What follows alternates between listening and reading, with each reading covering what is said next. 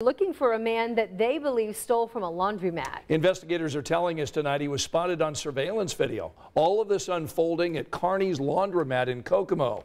Police tell us this man went to a vending machine and then used a tool to get all the cash and change out of the machine. Officers say he also attempted to open the change machine. He was seen driving this, a gray Kia Sorento. If you know who this is, you're urged to call the police in Kokomo. Angela?